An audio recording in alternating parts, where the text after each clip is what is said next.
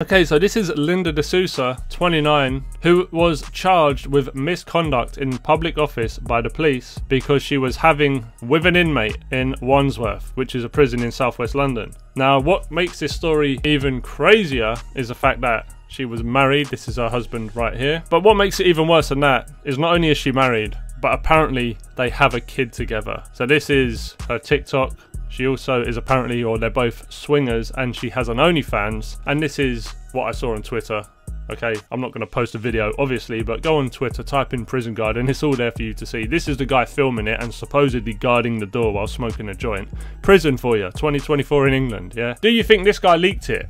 Because somebody said, I don't understand why you would ruin a good thing. Jealousy is an ugly emotion. That's if he leaked it. The other possibility is she could have leaked it. This could have been part of her and her husband's plan all along. Do this, go viral, get arrested, probably get a slap on the wrist. Nothing serious is going to come of this, knowing England. And then her OnlyFans will just explode and she'll make a ton of money. And you know what? People do crazy stuff, haven't they? People have done crazier things in the past for money and clout. So I'm pretty sure someone who's willing to sleep with an inmate is also willing to ruin her kid's life for a bit of money, so I wouldn't put that past her. So let me know what you guys think down below. She is due to appear in court tomorrow anyway, so we'll find out what happens. Pretty insane stuff. This is what her sister said. She's a swinger. I only found out that she works for the prison service in January. That's when I spoke to her and said, do not mix your lifestyle with work. Don't be stupid. Don't do stupid things. Let me actually play this video. This is her and her husband doing some challenge on TikTok.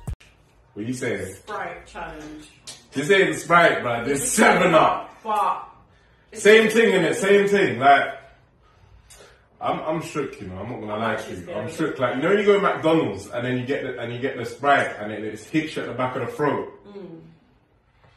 It's like made of little mini atomic bombs. Do you know what? You should win, you know, because you drink fizzy drinks every day. Yeah, like no, but that makes it worse because that means my stomach is ruined because of fizzy drinks. Oh, look at that bubbles, bro. It's cold as well.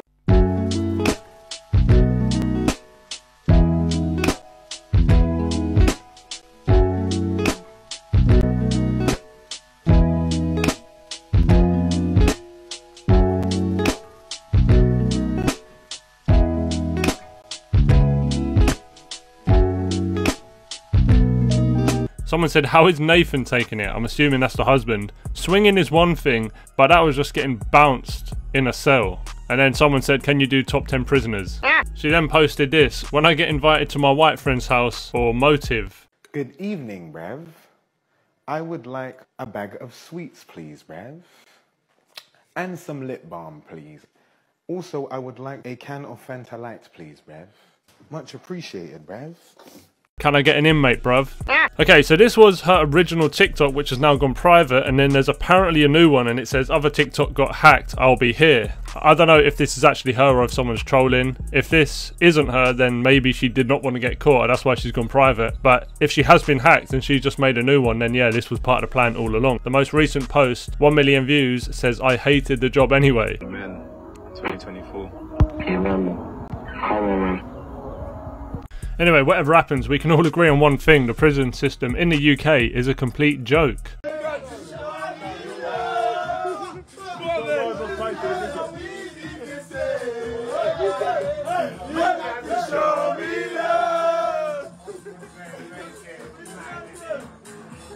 See, is this a prison or a holiday camp? Someone said I just booked up to visit here for a week next July. I can't wait. This is actually a different woman and she's just in there smoking weed with the inmates. Crazy stuff. And this is the most British comment I think I've ever read. She's definitely been rogered more times than a policeman's radio. Look at this joke, man. Trying to move to you. Ugly. Look at this ugly you.